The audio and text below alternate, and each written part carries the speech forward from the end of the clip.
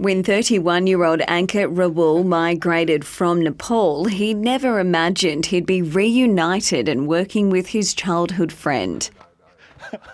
Although they moved to Australia separately, living in different cities, both Ankit and Ash Lama are now employed by the same Tasmanian company, Aurora, half a world away in Hobart.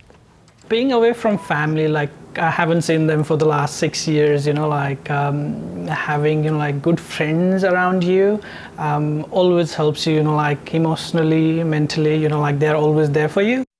With a shared passion for sport, the pair met 18 years ago at a school in Nepal's capital, Kathmandu.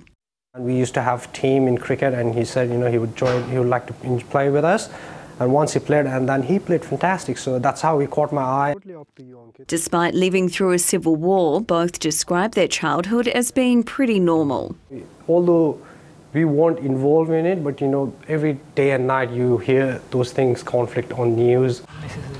According to the latest census, thousands of people have swapped the Himalayas for a life in Tasmania.